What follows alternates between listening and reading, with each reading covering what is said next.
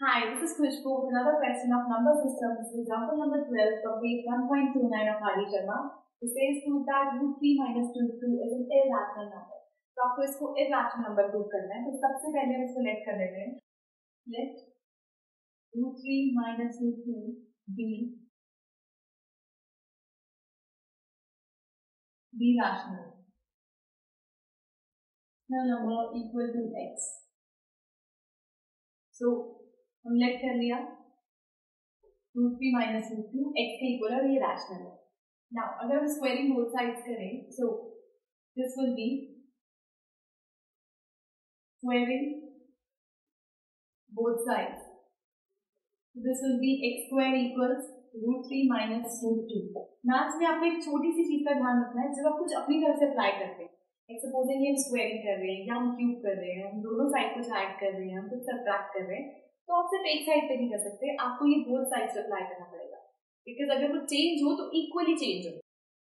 सो ये हो गया x square equals a square plus B square minus 2 into A into B. This will be x square equals 3 plus 2 minus this will be 2 root 6. This will be x square equals 5 minus 2 root 6. अब इनको हम solve नहीं कर सकते. So this will be what? आपके पास यहाँ से आएगा x square minus 5 equals minus 2 root 6. अगर मैं इसको इधर ले आऊँ minus 2 root 6 को और इसको उधर ले जाऊँ तो साइंस will change. ये बनेगा 2 root 6, ये बनेगा minus x square plus 5. So इसको हम लिख सकते हैं root 6 is equal to 5 minus x square. 5 positive है, x square माइनस है, मैंने बस आगे पीछे किया है. 2 को उठा के नीचे ले आए इधर. Now x is rational. हमने ऊपर लेट किया था कि x रैशनल है. अगर x रैशनल नंबर है तो x स्क्वायर भी एक रैशनल नंबर ही आएगा. Suppose 2 is a rational number, तो 2 का स्क्वायर करेंगे 4, तो वो भी रैशनल ही आएगा. इस तरह आप कोई भी नंबर पिक करें, रैशनल पिक करेंगे तो स्क्वायर करने पर एक रैशनल नंबर ही आएगा. This implies x square is rational. This implies कि 5 minus x square by 2 is rational. ये भी rational होगा, ये भी rational होगा. कुछ subtract भी कर देंगे, divide भी कर देंगे, तब भी rational आएगा. But root 6 is irrational. But root 6 is irrational. तो ऐसा कैसे हो सकता है कि एक irrational चीज irrational चीज के इक्वल है? That means हमारी assumption गलत है.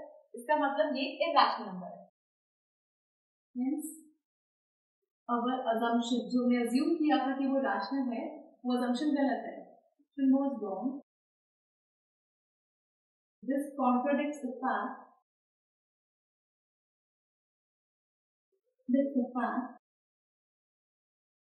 that x is rational. Therefore, root 3 minus root 2 is irrational.